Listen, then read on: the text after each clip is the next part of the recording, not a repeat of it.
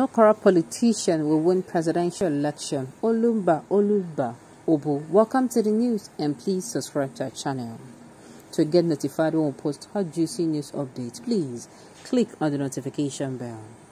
As campaigns for next year's general election hots up, a renowned spiritual leader, Olumba Obu of the Brotherhood of the Crossing Star, has said it will no longer be business as usual in Nigeria.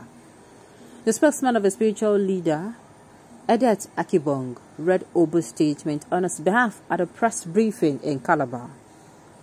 Olumba Obu maintained that corrupt politicians will no longer win elections in the country.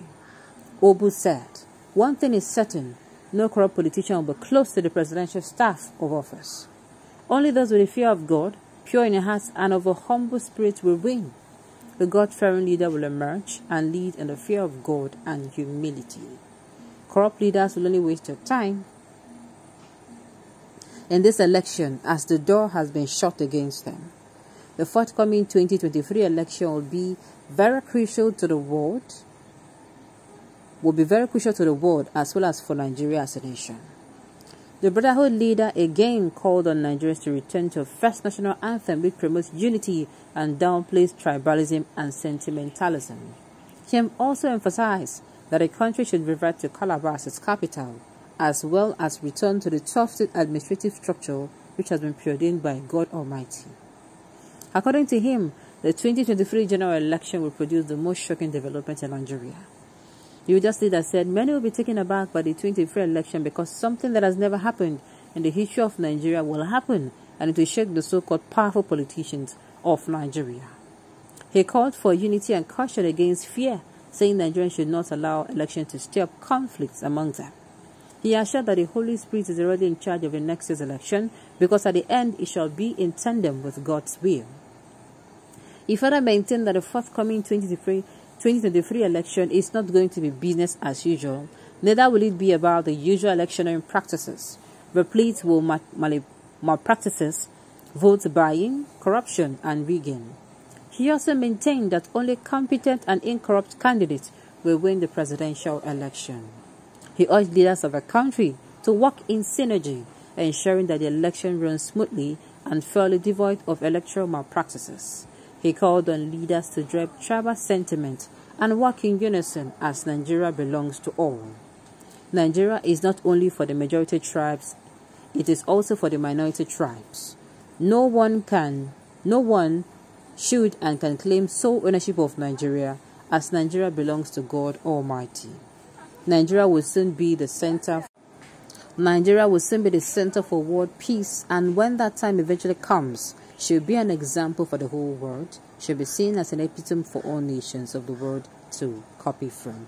Now look, you know what I love about men or women of God that come out and give their own opinion? I so love them. They are able to remove that God said.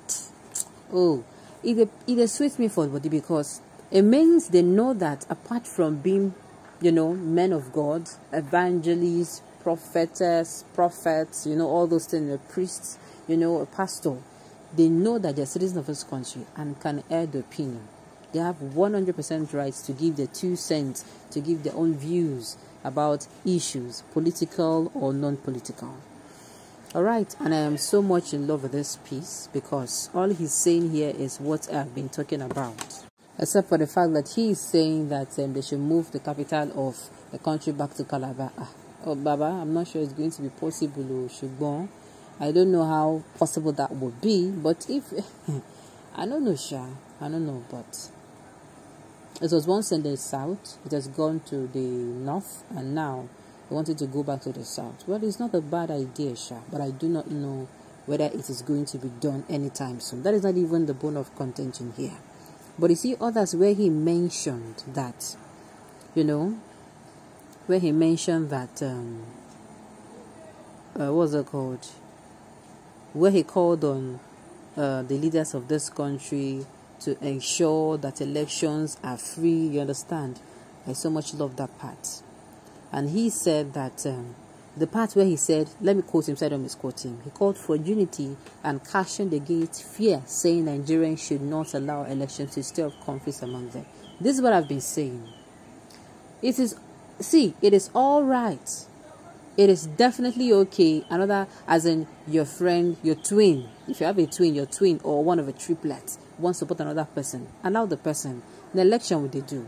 And I keep saying, do not allow, this election happens once in 4 years, right? Don't allow waiting, they happen once in 4. This is what I've been talking about for a very long time. You know, you're in a family. All you need to do is to tell your children, tell your wards, tell your relatives, tell your friends. Tell them that, look, it is okay to support another person, but just make sure in supporting whomever you're supporting, that that person is the most competent. You understand? That person is the most competent. So we should not allow this election period to fan, because at the end of the day, I know later they find saying better Nigeria for all of us. I'm very intentional about Nigeria being better for all of us, because I've said it before. Not be everybody get dual citizenship. You get some people who say, for this Nigeria, if things go out of hand, God forbid, oh, God forbid. But if it eventually happens, God forbid, there are people who they have place to jackpot to. They have dual citizenship. They can easily just go there. Me and you ain't no say we no get another place. Make sure. Say we do it in. We make sure say this country will make it better. And how do we do that? The first step is by voting for the competent person to rule over us. We give the competent person our mandate to have the mantle of leadership, come 2023. So we should not allow it. Last, in Nigeria, what I want, and I want to believe that I'm waiting majority of one. Now Nigeria really better for all of us. I've said it before. If Nigeria is okay, everybody will be like king.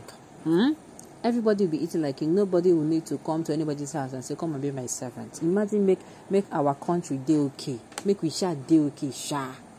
You will not have, you want to do menial job. You want to do serve people. It will be because you want to, not because you don't have a choice. Not because you don't have a choice. Or make you not pray for smooth election. Or why are you asking the popular to adhere to his fairness? As the Holy Spirit is in charge, let it prevent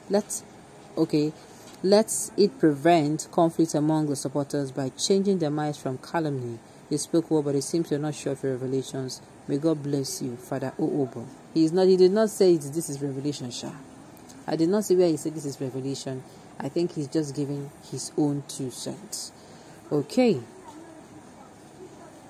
My own is, at the end of the day, let us it starts from us. The majority of the work, it starts from picking a good leader.